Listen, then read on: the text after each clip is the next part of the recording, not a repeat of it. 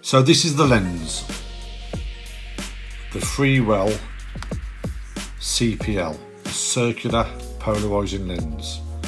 But let me just explain, there's a bit of a story how I got to this, and it happened about a year ago. I didn't even realise it at the time, it only just came to me a couple of weeks ago. So I went on holiday and I broke my sunglasses, and what I did, I bought some new sunglasses, got in the car, we was driving, and where you've got the display on the car where it shows you like your tyre pressures, your fuel consumption, the time, what the radio station is, I noticed looking at that, it was just black, I couldn't see it. And it wasn't until a couple of weeks ago this came back to my memory, and I thought that happened because they were polarising glasses. I've seen videos and posts where you can buy polarising film and people put it on their displays on the bike, not just for trying to hide your speedo, but for people who've got the more modern bikes where you can have your display linked to the phone, so any messages you get will pop up on the phone. And obviously some people, you know, they don't want to make those messages visible, or if you're phoning a particular person you don't want the phone number visible, especially if you're filming. So you can get this film and you can put it on there. You can put a piece of film on the lens of your GoPro, and then you put another piece on the display on the bike. But then it came back to me, these glasses, and I thought, polarised glasses. I thought, if there's polarised glasses, then there's got to be a polarised lens. And I wonder if they do polarised lenses for the GoPro. So I typed it in, searched in Amazon, and there is hundreds of them. I mean, some of them go up to the hundreds. The one I got is this, the Freewell, and this was $19.99, and it got mixed reviews. You know, some people were saying, oh, it's great. Some other people were saying, you know, oh, it's rubbish, it doesn't do anything. So I suppose the reviews of the lens, I'd imagine, depends on what you're trying to achieve with it. So if you're trying to use this polarising lens for a particular, you know, an effect you're using when you're in daylight, you know, maybe this brand, it might not be good at doing that. It might be just a cheap version of it. But what it does do good is exactly what my sunglasses was doing. This acts exactly the same. So the LCD display, this blocks out the light emitting from the LCD display. I'll try and put a little diagram up and try and explain it simply. So the way this lens works is, imagine my phone there is my display on my bike, and it's an LCD display.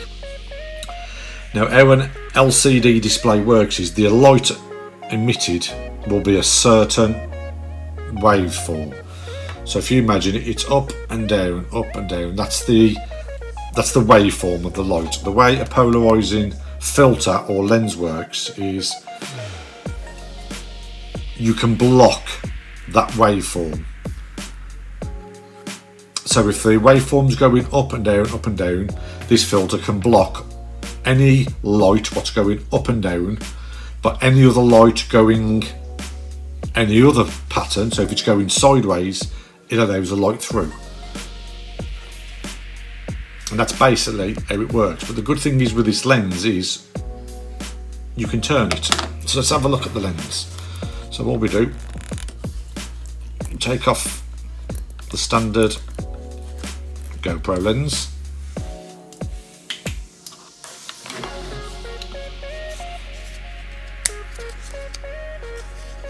And this is the polarising lens. And what it's got is, I don't know if you can see the outside, it's like a dial. You can turn it, see? So if we put that on,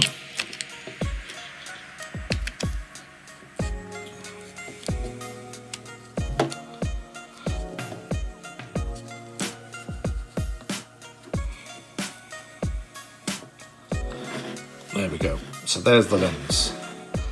Now all I need to do now is put the camera on, switch my bike on, look at the display on my bike, and then I'll just keep turning this, and you will see the display. Some of it will change colour, some will get bright, some will get dark, and you can just adjust that lens to where you want it. Right, so I'm trying this in natural daylight, see if it's any different.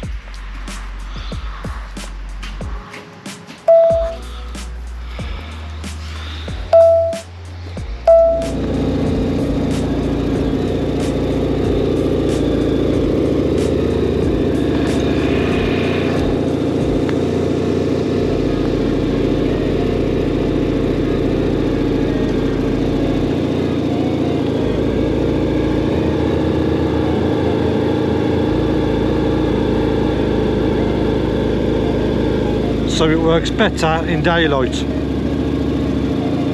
There we go. Turn the wheel.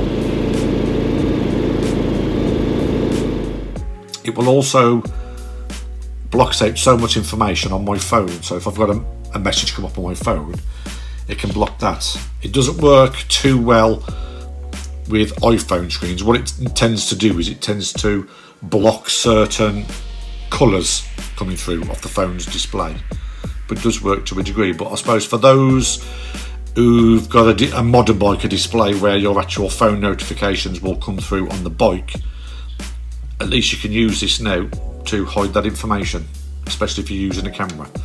So at least you're not giving out, you know, any details, any addresses, any phone numbers. But it also works on your bike, so it can hide, you know, you can hide your rev counter, your fuel consumption, your speedo, for $19.99.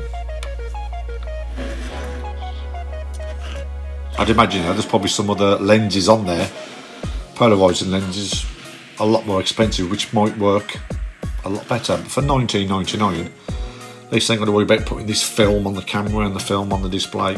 It works quite well for me. And I'll see if I've got footage of looking at my bike's display.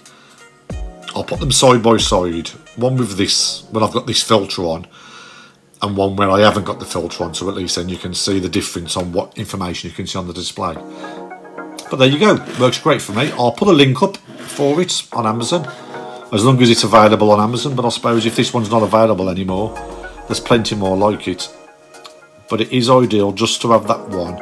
I think you can buy these where the lens is fixed, but you do need that adjustable wheel. And the reason being, I think the displays on different bikes, their wave pattern might not be up and down, it might be sideways coming out. So you know, you need to get one of these where you can adjust it so it matches your bike. Yeah, and I suppose if you jump off your bike and you get into another bike, you can just adjust it to whatever that display is. But it works great for me. So that's it, the Freewell CPL, circular polarizing lens.